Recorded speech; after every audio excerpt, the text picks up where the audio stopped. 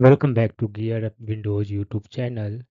In this video, we will guide you on how to turn on or off a scroll in active windows when I hover over them on Windows 11 PC. For this, first click on this one Start button and then click Settings.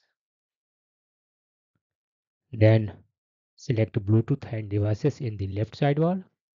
On the right, click on this one mouse option.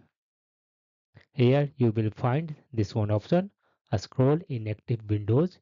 When hovering over them, by default this remains turned on.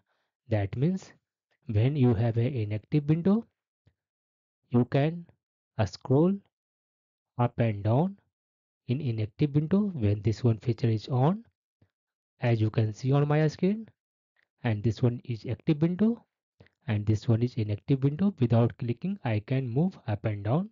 And when this feature is disabled and I will scroll to the inactive window, it will not work. It will only work on the active window.